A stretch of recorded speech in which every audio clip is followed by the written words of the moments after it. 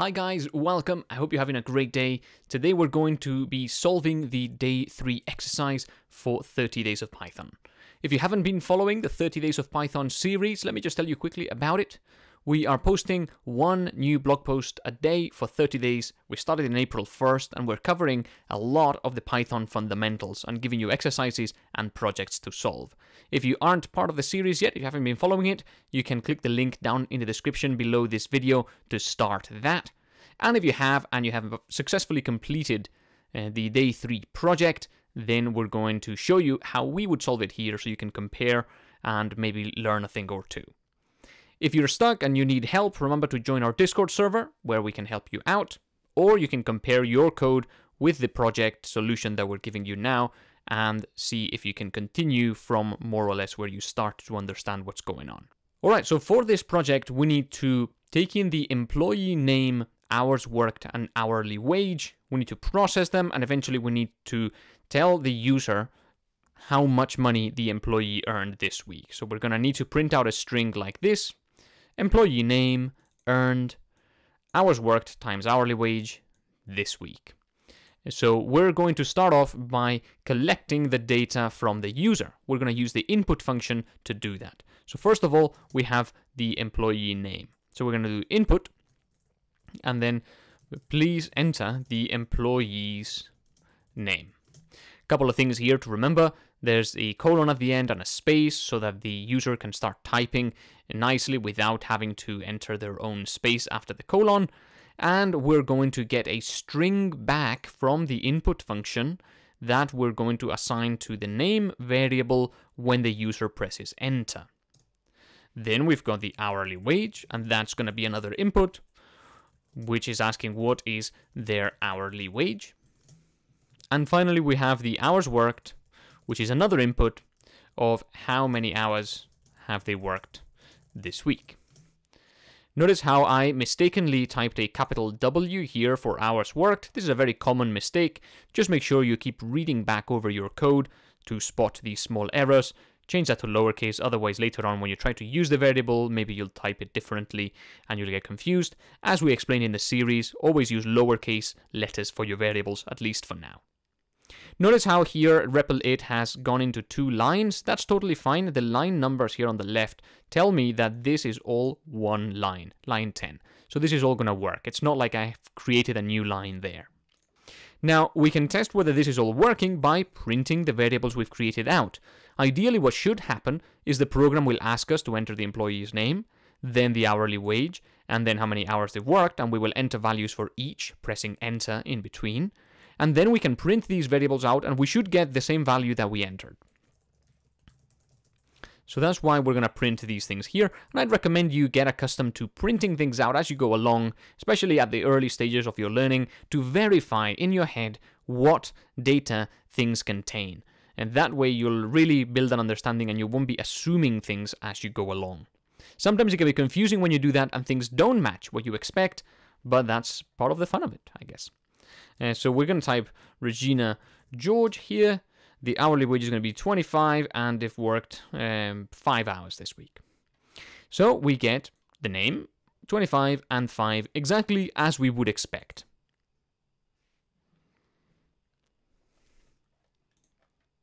Now, something that we might want to do is to process the employee name so that if the user types something that doesn't really look like a person's name, at least in a Western fashion, we may want to change that so that it does. For example, if they type Regina George, like that, for example, if they had their caps lock pressed by accident and they press enter and then they type 25 and 5, we want to process this string so that the name goes to the correct format. So how we can do that is we can do something like name.title. And we learned about this earlier on in the series.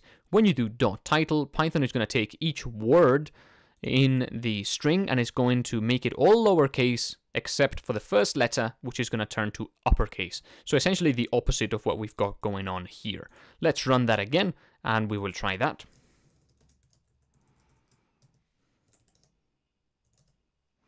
Now you can see that what we're printing out is correct.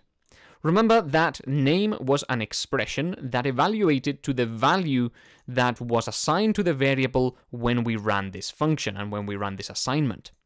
But name.title is also an expression that evaluates to the result of converting the string into this new format, and that is then what gets printed out. So this expression evaluates first, and then Python prints it out. This is just working as we would expect normally with other expressions. Now remember that you can do things like title name and make it equal to name.title, and then you could work with title name from here onwards, and that would be fine. If you do this, this would mean you've got two variables now, name in its original format, this incorrect format, and title name in its new format, this format. That's totally fine, but usually we prefer to do something like this, especially when you don't need to reuse the old format name anywhere else.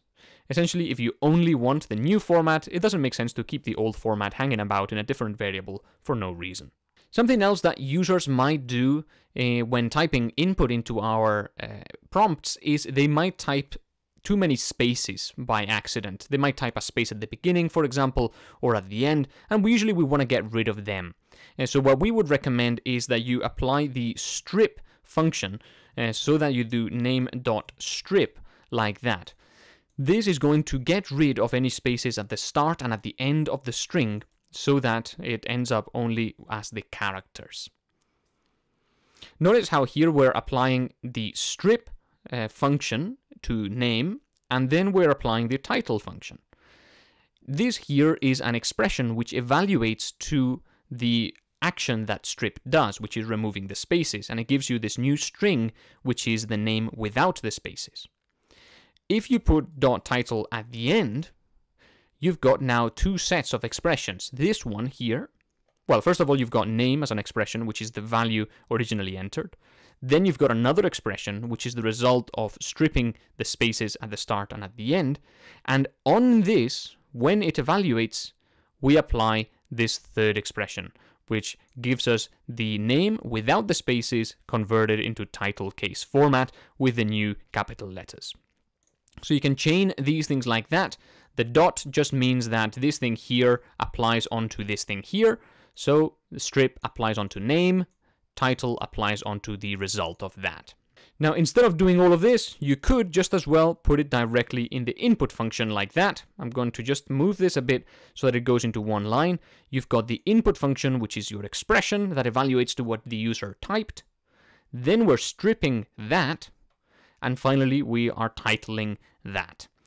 So this does everything in one line. You can do that if you prefer, and then you don't need these things here, or you can do them in separate variables. It's up to you. In the blog post that's associated with this video, where we also go through the project, we've got all this laid out in a nice way, so you can go through and read that and look at your different options there.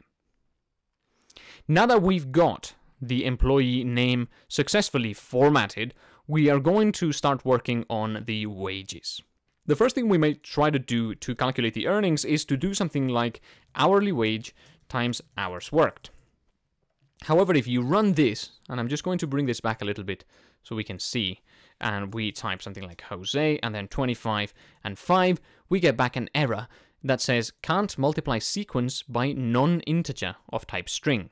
This error, although a bit cryptic, tells us that we're trying to multiply a sequence, which is a string, by something that is also a string. So you can't do that. You can't multiply a string by a string. It's not allowed. You then might be tempted to convert one of these into an integer, for example, like that. And now if you do that, as we've seen earlier on, and you type your numbers here, well, you'll see that it works, but nothing gets printed out. You do have to print in order to get some output, of course. You get 25, 25, 25, 25, 25. What's happened here is that we've multiplied a string, a literal collection of characters, by a number, and what that's given us is the string added to itself 5 times. So something like this, essentially, plus hourly wage and so on. Right? And when we add strings together, that is going to concatenate them, as we've seen earlier on in day 2, and when you concatenate them, they end up joined together, and that's what we've got here. And so what we want to do is turn both into numbers. So we'll do multiplied by float of hours worked and float of hours of hourly wage. Now, the reason why I'm turning these into floats here instead of int, as we did earlier on, is because they might have partial hours, or maybe they earn an amount with cents or pence. So that's why I'm using float here, but there's no other reason for it. Now that we've got that, we can run it and see if it works. And you can see that we get 125.0, which is what we would expect. The next step is to print this out in a nice format like this one. And for that, we're going to use f-strings. Notice that our program has done two major things at this stage.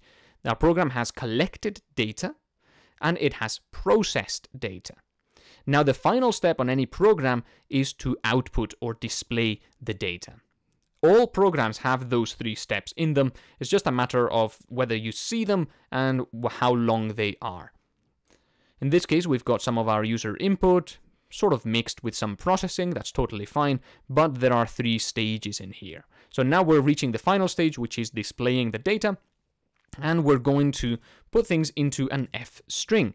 Remember, an f string has the f, then the quotation marks, and inside it we can put letters and characters and symbols like any string, but we can also use curly braces to embed variables or interpolate variables. So we can do name, earned, and then the $, which is just a $, as you could see in a string, earnings this week. And what that's going to do is it's going to interpolate into here the name of the employee, earned, then it's going to interpolate the earnings of the employee with the $, in front, and then this week, and then a full stop. Now, if we run this, you'll see that I earned $125 this week. This is exactly what the exercise was asking for. So congratulations, if you got this far and you understood everything that's been going on, that's awesome, good work, you're ready to move on to day 4. But there was also some bonus material that we wanted to cover. So if you're interested in learning a little bit more about how to display floating point numbers more concisely, then stay for a second and we will show you how. Let's say that we run this code and we type Jose and then 17.65 and 9.5 hours. You'll see that we earned $167.67499999998. Not the greatest way of displaying anything when you've got this many decimal points, but also it doesn't make sense for currency to have this many decimal points anyway. So we want to limit this output of this number here to only ever be displayed with 2 decimal places. So how we can do that is by using some special formatting syntax inside this f string. The other option is to convert the earnings into an integer, which just drops everything after the decimal place, kind of like this. But again, we don't want to do that because then we would be underpaying our employees. So to use this special formatting syntax, we are going to type the colon after the earnings variable, but still inside the curly braces. And then we're going to type .2 f. And what this means is after the decimal place, we only want 2 characters. And the value here is a float. That's what the f means. So colon .2 f is going to tell Python that we want to format this float to only 2 numbers after the decimal point.